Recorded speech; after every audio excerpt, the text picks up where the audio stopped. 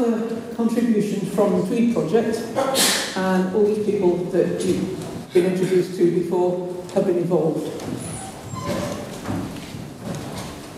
So we've heard a little bit about the end Devonian mass extinction. Here's the time scale. Devonian tetrapods are now pretty well known. At the last count, including some stuff that's not published yet, there are about 13 taxa recognised from the late Devonian of tetrapods. And those that we know in best detail are very, very peculiar. So we've got a Acanthostega with its fish-like tail fins, and its paddle-like 8 fingers on the hand and toes on the foot. We have Ichthyostega, which is one of the most peculiar animals I've ever come across, with a paddle-like 7-digit hind limb and many other peculiarities of its construction. They're nothing like anything that came later. So at the end of the Devonian, all these peculiar things became extinct so far as we know. And the fossil record of tetrapods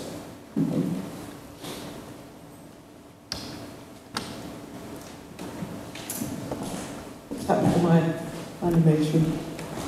It's not giving it up.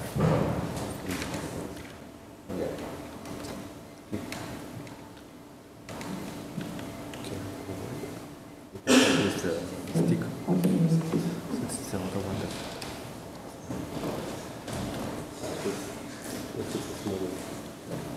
Which is full, which is okay.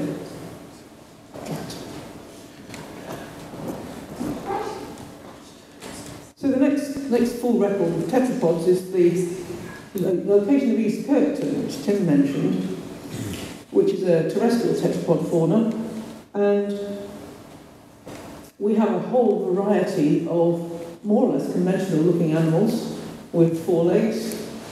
Some of them are very large, some are very small, and we even have snake analogues, Iestepods.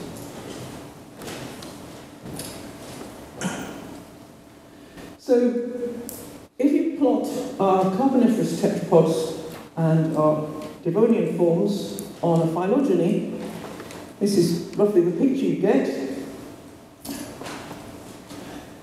And this is East Kirkton. We have the localities from the Tournasian that Tim mentioned, Pedipes, and from Nova Scotia.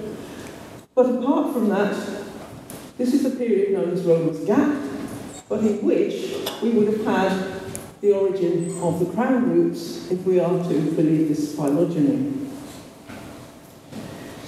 So birdmouth is, as Tim has pointed out, represents the whole, pretty much, of the Tournasian.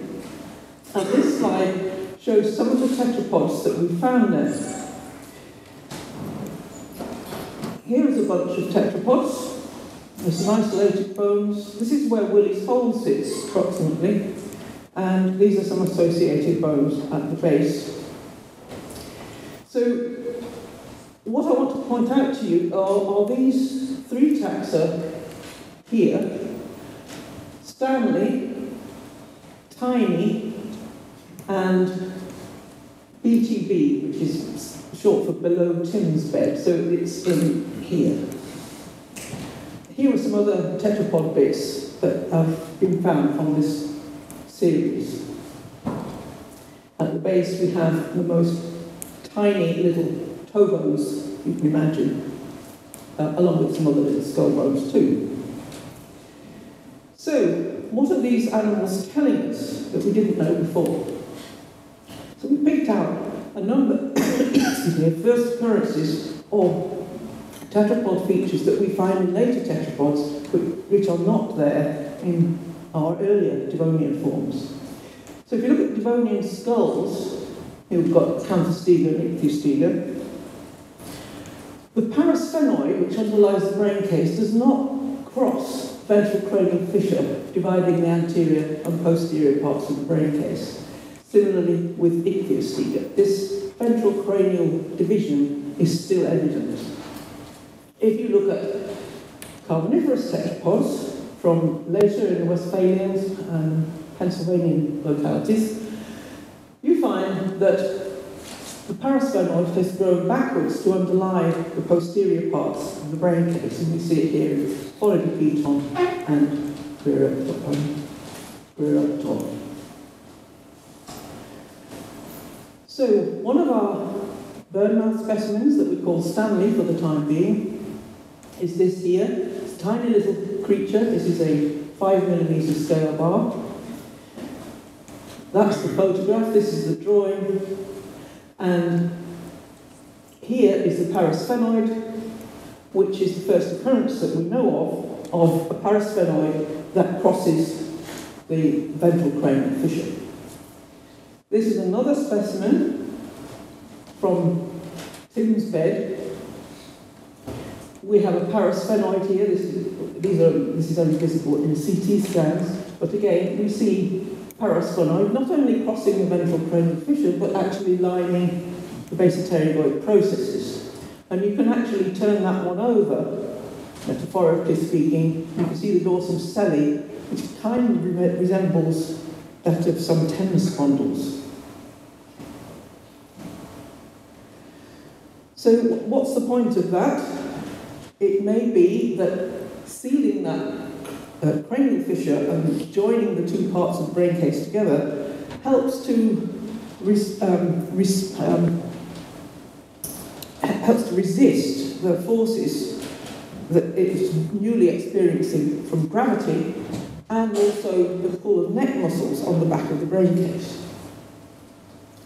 Another feature of the brain case that we've also noticed for the first time contrasts these Devonian forms, Devonian and early Carboniferous forms, in which the occipital arch, the basioccipital and the exoccipital, form a unit. You can't see the division between the two.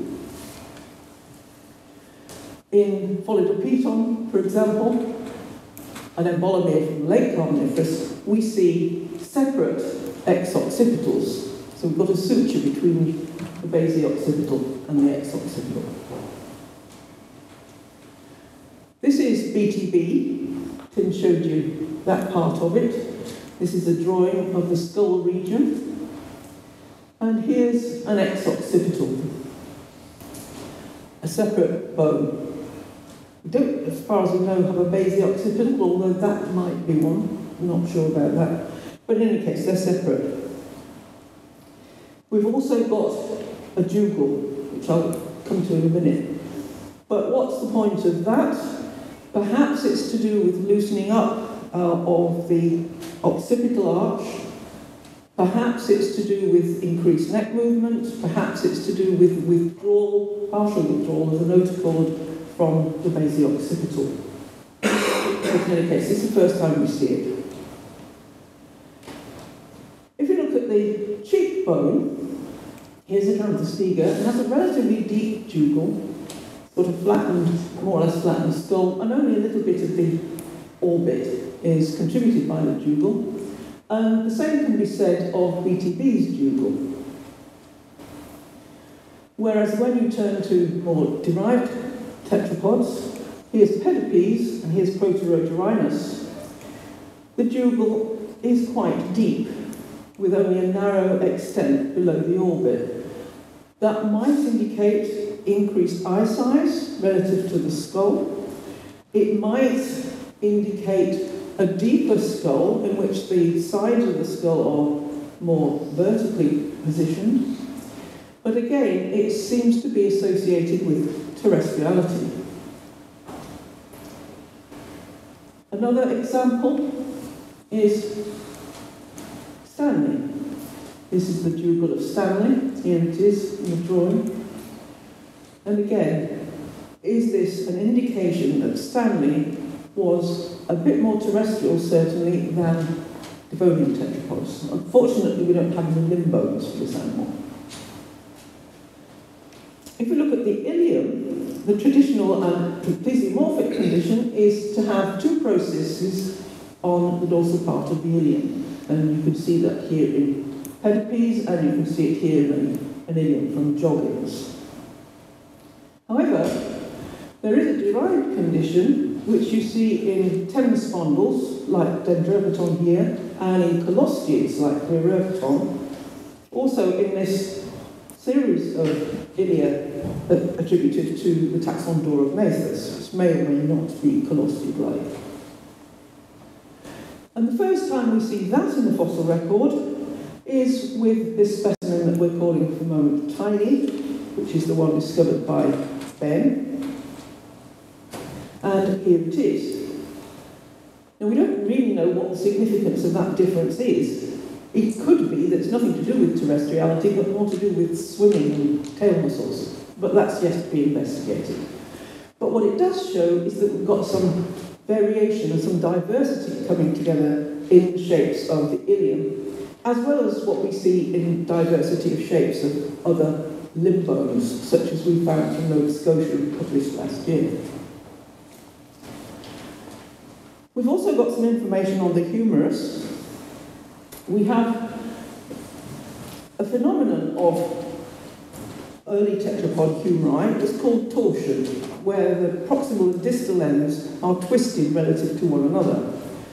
And a couple of specimens from our collections set us wondering about torsion.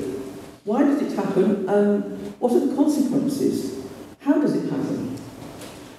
We've got two animals here, the humerus of BTB and a humerus from Willie's Hole. And what we found in them got us wondering further. If you look at the Acanthostega, you'll find that the entepicondyle foramen has both its entry point and its exit point on the ventral surface of the bone, running underneath the humerus. In more conventional animals, more terrestrially adapted animals, we get a condition in which the entepicondyle foramen enters dorsally on the dorsal surface and exits ventrally.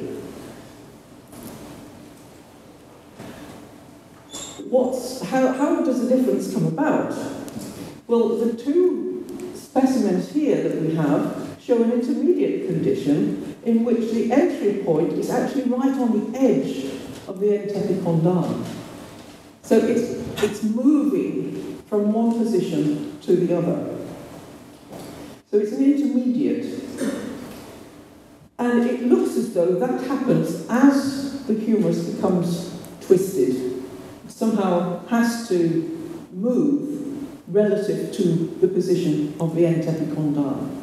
Because you want to keep the course of your brachial artery and the nerve that goes through that hole in a reasonably sensible straight position.